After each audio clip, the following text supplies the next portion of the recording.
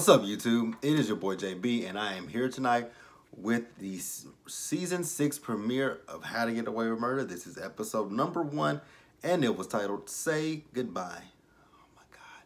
After 6 years, we are getting ready to say our final goodbyes to Annalise Keating and the kids that get on my nerves at times. But you guys, without further ado, let's go ahead and just jump into the episode. It was a good episode. I enjoyed it. So let's talk about it. Alright, so the episode, it opens up. So we see there's a funeral being had, and we see all the kids are there. We don't see Laurel at the funeral, however. But, you know, we see them, and then out of nowhere, you can, you know, we see a little boy run, and Nate tells him, no, Chris, don't do that. So Chris opens up the casket, and he says, stay dead, bitch, has a gun, and pointing it at Annalise, and she wakes up. And then we see that Annalise is actually in rehab. She's in a rehab group, you know, and she does not have her wig on. And now she's going by the name of Karen. I'm like, oh, so Anna Mae, Annalise, and now Karen, huh? So then we see her roommate, and her roommate is just trying to figure out who she is. And she's like, she read that. I mean, she kept reading the hell out of that woman. So then we see her and they're in another circle. So this time the counselor, you know, she wants them to go over the exercise that they had. And that exercise, you know, they were all at their funeral. I don't understand the whole purpose of the exercise. And she just wants them to talk about what they saw and who was at their funeral. So she wants Karen to go. And, you know, Karen tells her, well, you know, she said the people that were at my funeral, they were happy that she was dead because, you know, she had chosen alcohol over them. And some of her other peers called bullshit on that. But then she also said that they were upset that it took her so long to die. So then, you know, like I said, the group kind of read into her and was like, yeah, that's bullshit. I mean, and she went around the circle and told each and every one of them about themselves. I'm like, well, damn, Annalise, you got to be that cold-blooded and like, damn. Wow. So then we also see the group. They have this group activity. And the activity is called smack therapy. So on it, they have like some words, I guess, that is what they associate with themselves. Like, because I know she said she called herself a bitch, fat ass, narcissist, a lot of other words. So on it, they have a little bat, and they're just banging on the pillow. And I'm guessing, like I said, the pillow is just, you know, to let out their fears, their aggressions, their fears, everything that they just hold that's negative in their lives. So so then we see the leader, you know, the counselor. She's talking about, you know, it doesn't always work for everyone. And Annalise was like, well, what works for you? She says, my vibrator. I'm like, oh, her vibrator. So then, you know, she has this card and it says selfish on it. So she says, tell me, what makes you so selfish? And she says, the fact that I'm always putting myself first. And she's like, well, that's not really selfish. Well, and she would be correct. But when it comes to these selfish-ass kids that Annalise has, yes, they always want to tell her how selfish she is, mainly Michaela. Which we're going to talk about Michaela in a little bit, but Michaela is always the one that wants to tell Annalise that she is selfish. Oh, God. How to Get Away with Murder next Thursday. But yeah, Michaela is always the one that wants to tell her how selfish she is. And I'm just like, really, Michaela? Chill the hell out. So, yeah, she said she's always putting herself first when her friends need her the most. I'm like, well, that's really not selfish. But like I said, according to these kids, anything Annalise does is selfish. Like crazy as hell. All right, so then Annalise, she gets a call from Bonnie. So Bonnie tells Annalise that, hey, Emmett's body, his body is actually over in London where they're doing the autopsy on his body. And then, you know, she asked her, well, how is rehab going? And Annalise is like, you know what, rehab is going good. She says, I actually like my counselor. She told me that I need to put myself first.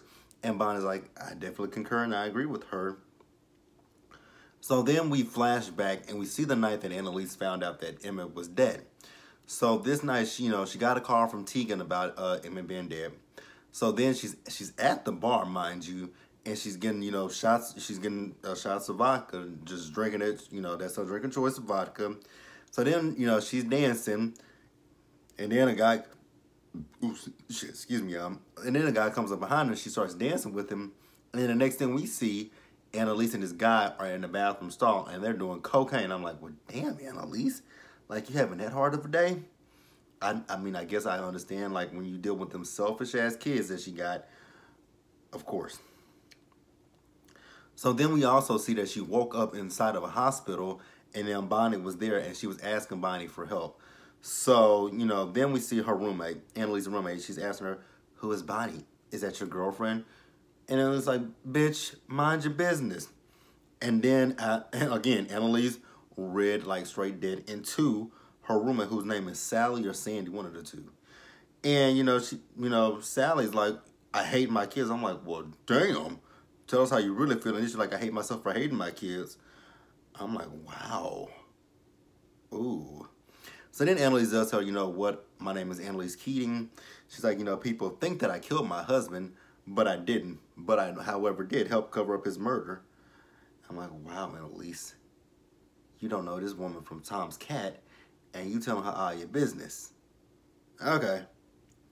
So then the next morning, Annalise wakes up and Sally is gone. But you can hear the cops outside because one of the guys that was in her circle group, he beat up a cook because they ran out of bacon. I'm like, wow.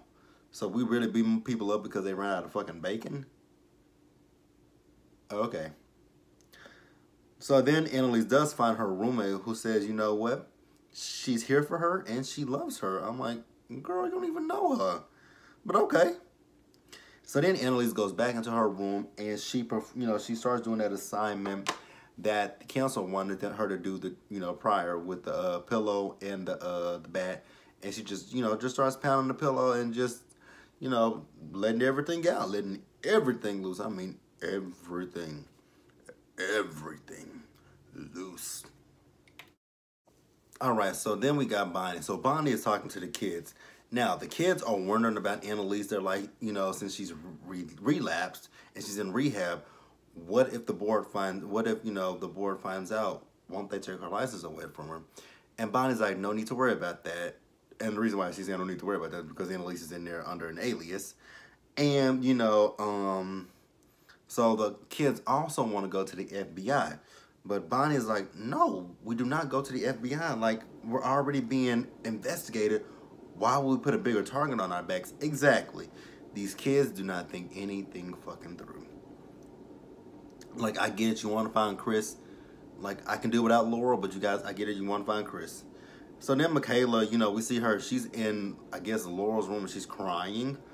And then, the boys, they found information on Michaela's dad.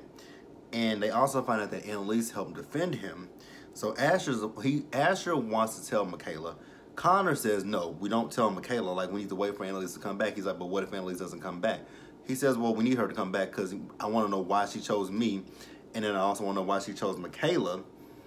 So then, Frank comes in and he tells Oliver he needs his help to ping Laurel's location. And,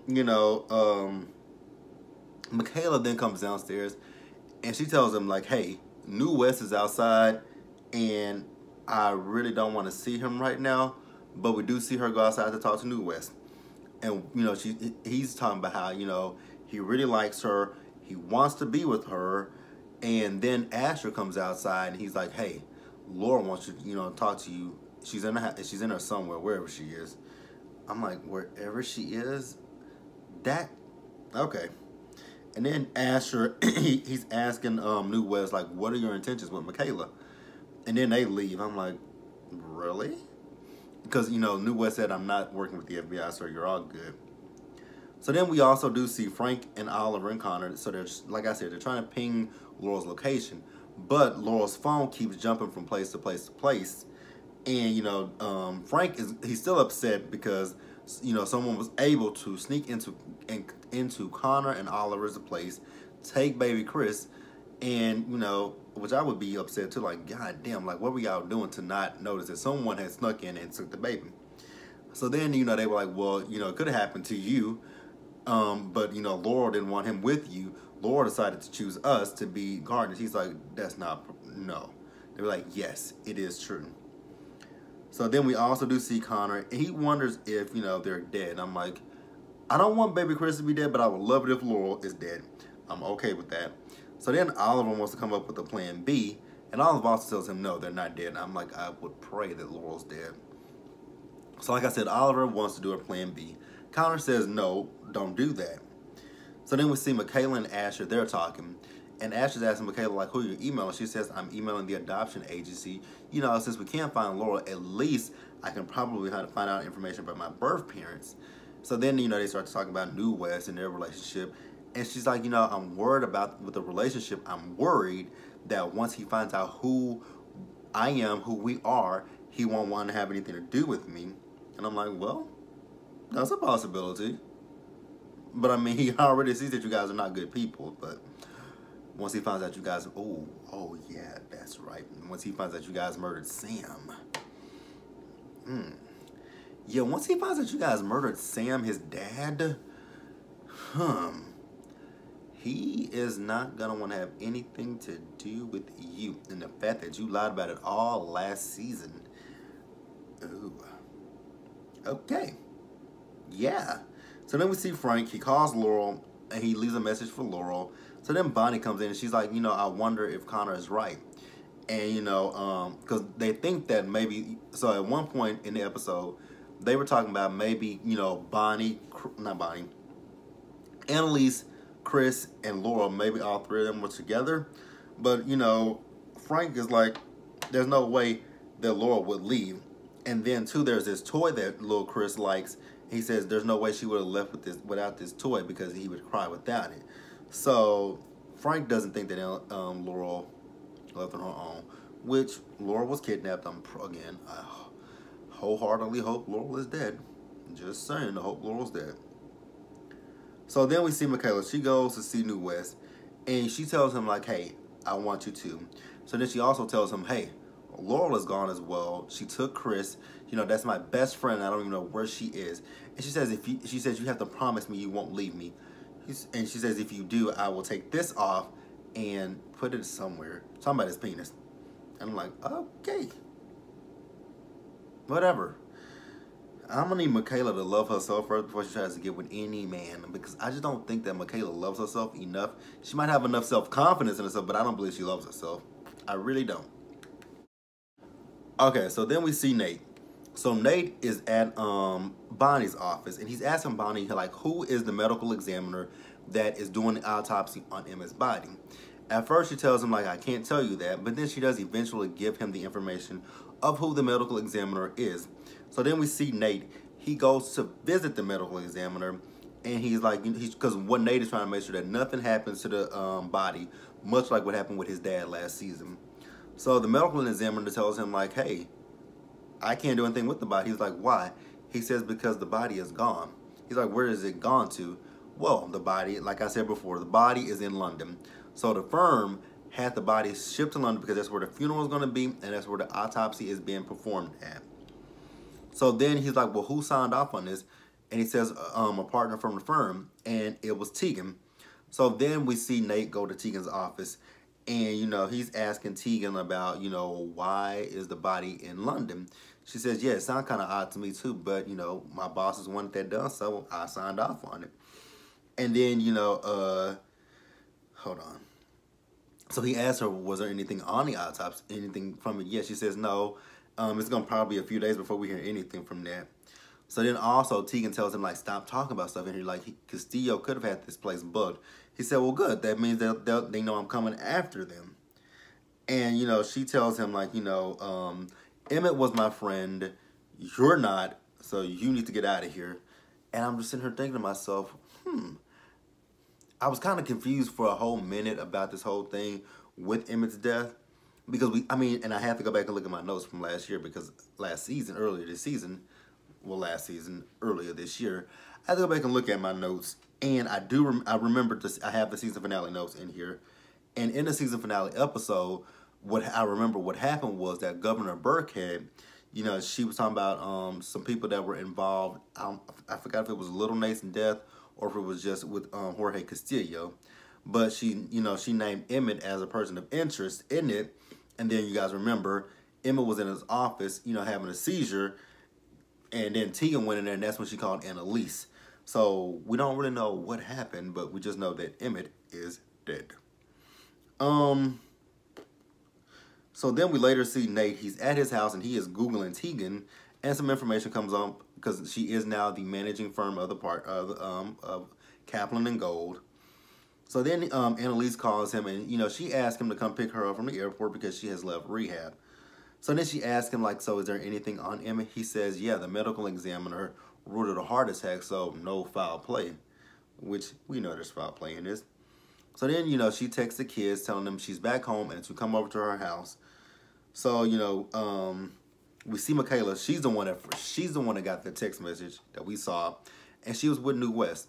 So once she left New West got a phone call from his mom, who was actually, talking like she was somewhere else, but she was downstairs watching him from his window. And I'm like, yeah, that mama's gonna be a problem. Like, that mama is going to be a big, huge fucking problem. That she's gonna be a problem for us. All right, you guys. So we also saw Tegan. Tegan was being questioned about Emmett's death. Now, she said, Emmett didn't seem like someone who was going to commit suicide. And then she also mentions there's a possibility that he was poisoned. And, then we see her when she called Annalise and she told Annalise that he was dead. And that's when Annalise was at the bar. So then we see Tegan, we see Tegan ask the person that was interviewing her, she's like, have you guys investigated, the governor? He's like, oh, we can't tell you anything about that. So then we also do see a scene where Tegan called Annalise. She's like, you know what, I just want to talk to a friend and girlfriend, get better soon. So then to close out the episode, you guys, so we see Annalise, she's back at her place. She has the kids there, and that exercise she did at rehab, where they were beating that pillow, well, she has the kids on that too, where they're beating out the fears, their shame, guilt, and lies. So Annalise wants them to bury Laurel, and, Michaela's like, we can't do that. She's like, and Annalise is like, Michaela, Laurel does not need our help. Laurel has never needed our help. Laurel is resilient, which she really is, but I wish, like I said, you guys, I just really hope and pray Laurel's dead. So then Michaela's like, I'm going to the FBI. And, Annalise is like, there's no need for that because Frank and Bonnie have already done that. And we see Frank and Bonnie with the FBI. They're at Laurel's place, and they're, sweeping everything. So then we also see closing out the episode, where Tegan was in Emmett's office, and she had his glasses in her hand, and she threw his glasses in the trash can and said, boy, bye. And I'm just like, Tegan, what are you up to? Like, it just begs a lot of questions when it comes to Tegan. I don't think Tegan would kill Emmett, but I don't know. So, then, where am I at? So then we see New West's mom. So she has a case with Sam's name, and then there's a number that was withheld that texts her saying Annalise is back. And I'm wondering if that is, what is it, Sam's sister, Hannah. Because we haven't saw Hannah Hannah. When is the last time we saw Hannah? It's been a while since we saw Hannah. So then we see Frank. He's in the room, and he notices this picture frame of Laurel and little Chris. So he goes and gets the picture frame, and he opens up the picture frame, and in it, there's an envelope in there. So he opens up the envelope, and when he opens up the envelope, there's a key he pulls out. And I'm like,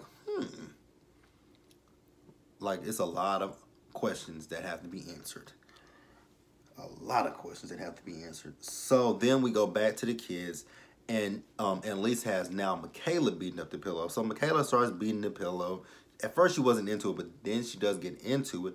And then Asher's old big mouth ass tells, Michaela that Annalise knew her father. I'm like, are you serious? Really, Asher? Really?